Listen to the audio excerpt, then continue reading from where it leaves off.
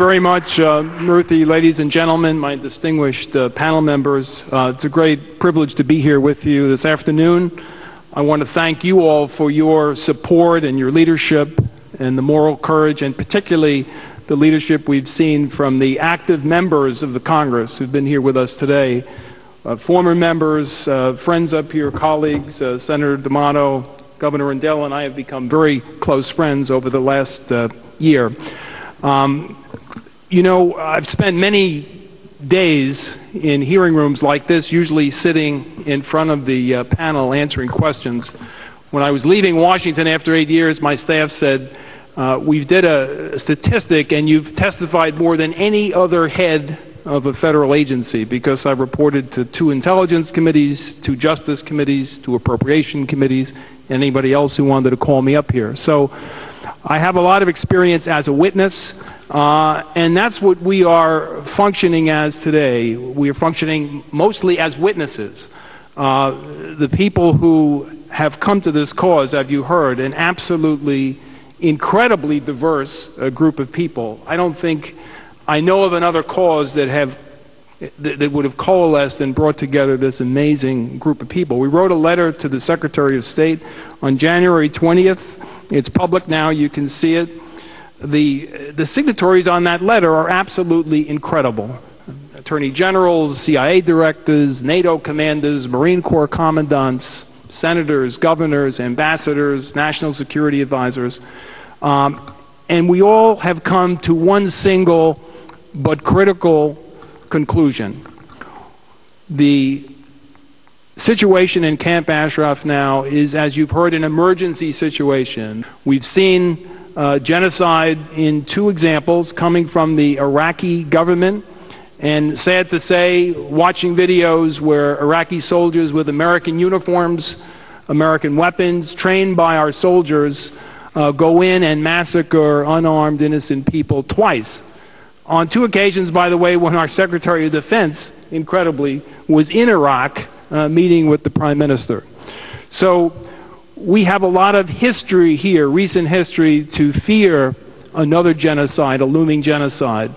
And as Professor Dershowitz said, we have a very unique advantage here in the sense that we have witnesses. Your witnesses, we're witnesses to what has happened here and what could happen. And our goal here is to make sure that genocide does not occur.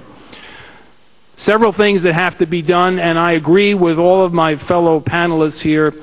We need to change our game plan a little bit this year. We've been writing letters, we've been on editorial boards, the governor's been on TV. We have talked and studied and advocated and answered questions for everyone who wanted to learn about these facts, which are very important. We're going to take, I'm happy to say here, not only for myself, but we have a sort of a small steering group of incredibly prominent people who've been working with this. And a couple of weeks ago, the governor and I, the former Secretary of Homeland Security, we found ourselves demonstrating outside the White House. Can you imagine?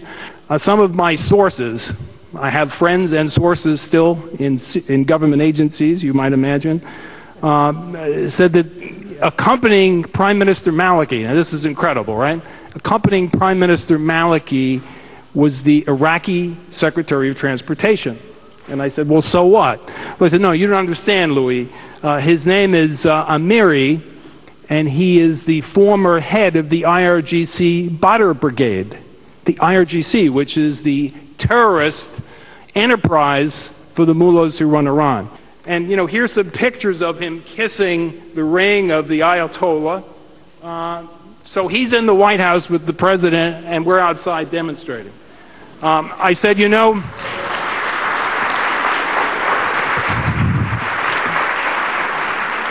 I don't have arrest powers anymore except as a citizen, but I said I really would like to interview this guy. I'd like to ask him some questions about Khobar Towers, which was an IRGC terrorist operation that murdered 19 Americans in June of 1996. The Saudi Hezbollah performed that atrocious terrorist attack against the United States, killing 19 of our airmen.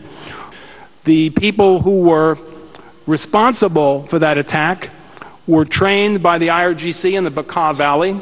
They got cash and passports at the Iranian embassy in Damascus. General al-Sharifi supervised this attack. When we investigated it and went over to Saudi Arabia and the FBI interviewed people who were responsible, who told us all this, we brought this back to the National Security Advisor to the President of the United States. And we said, we have evidence, not information, we have evidence that the Iranian government, using the IRGC, Mr. Amiri's organization, attacked Khobar Towers and murdered 19 Americans.